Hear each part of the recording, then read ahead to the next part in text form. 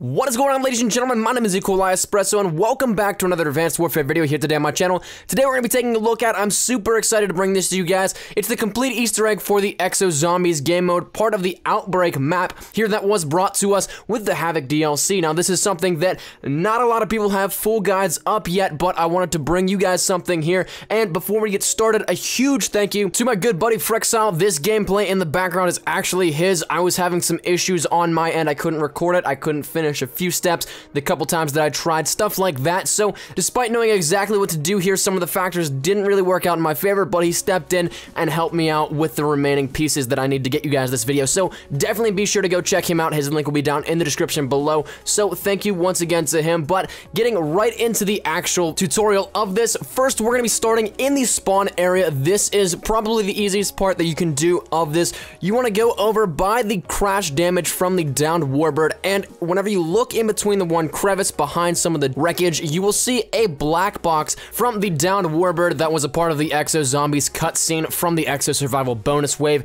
that included zombies. But you're going to want to pick that up and then take it over to the research facility, and as you can see, there are a bunch of computers and consoles here. You're going to want to go over to this area and then actually hold X, and it'll actually take the black box off of you, but it will prompt you to say that you need more security clearance to get any further. So this is where it starts to become tricky. This is where it will now take a lot of time and dedication to finish this out in one sitting, but you have to find all 4 security cards, one for each character. You can do this solo and you can do it with 4 people. I'm not entirely sure if you can pull this off with 2 or 3, but if you're doing it solo or with 4 people, you need to find each security card, and each step, if you're doing it with 4 people, is actually going to be character specific, if I'm not mistaken. Now as well, I do believe you can do this out of order, so you can do them at different points in time. It doesn't have to be linear, but the first one we're doing is the janitor key card, which is going to be in the holding area that can be found right off of the main hub. Now what you want to do with this one is you want to go over to the holding cubes. You can look down and actually see where the card is, but there will be a metal piping that you're gonna have to shoot with a lot of ammo to make it slide down and actually adjust the positioning of it for this. But once the piping is completely slid out of view and you can't see it anymore, that is where the next part of this comes in. That is where you're going to need the EXO Slam perk, and you're going to jump up on top of these holding cubes and then just slam on top of the one. It will force it down and then shoot up the one with the actual card, and then from there you can just grab it and you have one down. The next one we'll talk about here is the executive key card. This one is oddly specific. It has to be during an infected round. There is no other way to do this one. It must be during one of the infected rounds as well. You must get infected. Now my actual personal preference for this would be to do it towards the end of the round where it's the latter portions and there aren't as many infected zombies. Maybe like 1, 2, or 3 with a few straggler regular zombies. But what you have to do with this is you have to be infected. You have a 60-second countdown, so you have to be quick. You have to go over. There are 4 panels throughout the room adjacent to the EXO revive station. It does not matter what order you click these in, but you want to go up to them and hold X.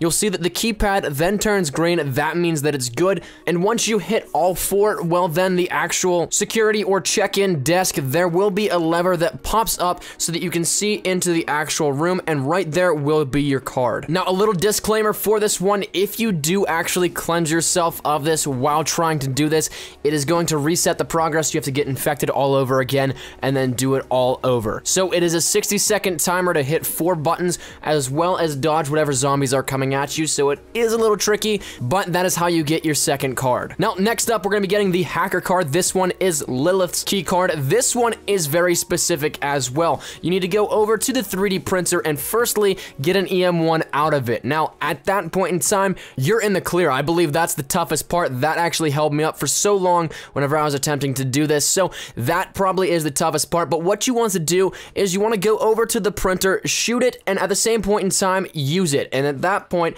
you're not going to be getting a weapon out of the 3D printer, but there will then be the key card that you need for Lilith. Now the final key card to get is possibly the hardest. This one you have to go to the incinerator, which is in the trash chute. It's pretty actually easier now to get there. It's a little bit more understood as to actually how to get in now. You want to jump back whenever you actually activate the trash chute so that you don't fall in, but then it sucks some things in, and then when you buy it again, it will actually open up and go to the incinerator. But that is where the last key card is. This one was a mystery for so long, but what you have to do is just take a weapon with a lot of ammo preferably, and just start spraying around on the ground. I have heard that it is in random spots in there every single time the match starts up, so just spray on both the right and the left sides, and eventually it will pop up and you'll be able to pick it up. Now, it's not necessarily in plain view, so you want to make sure you're trying to pick it up at the same point in time. Now, the final step regarding key cards is once you have those 4 actually saved up,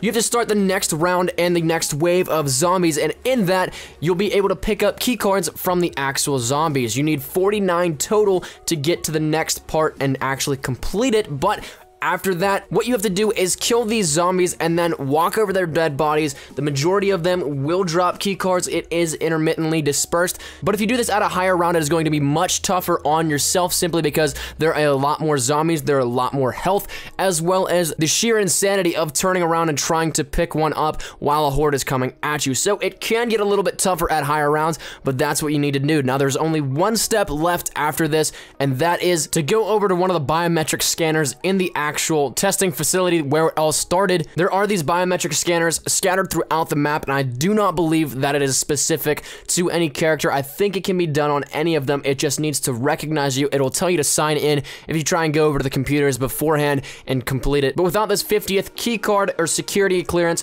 you won't be able to do it. Now, once you actually do that, it will prompt you with the following message.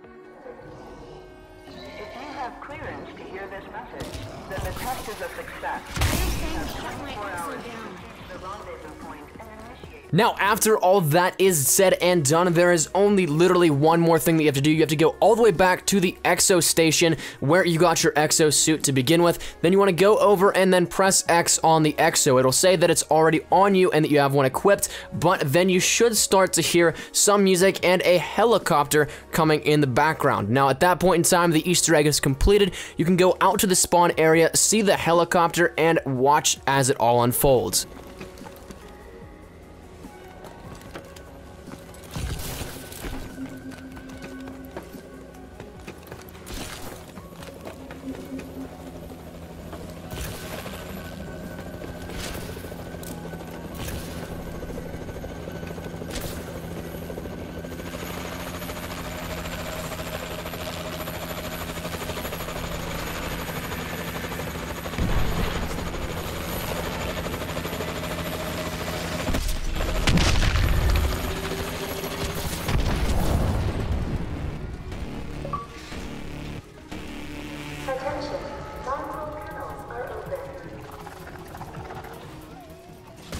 But that is all for this video, ladies and gentlemen. Thank you guys so much for watching. I really hope you guys did enjoy this. Hopefully you guys go hunting now for this achievement. The Easter egg is a lot simpler and a lot shorter than many expected, so hopefully you guys can take some time out and maybe get some of this accomplished. I think it's a really cool thing. The ending wasn't necessarily my favorite, but then again, who am I to really judge? It leads up into the next episode that we'll be getting with the next DLC pack here in Advanced Warfare. Now, if you like the video, be sure to leave a like rating down below. Any shares to your Facebook, Twitter, and or MySpace if you're OG like that, always greatly appreciated. If you're new here, be sure to subscribe for the best of Call of Duty Advanced Warfare content. Any new news and information, you guys know exactly where to find it right here on my channel.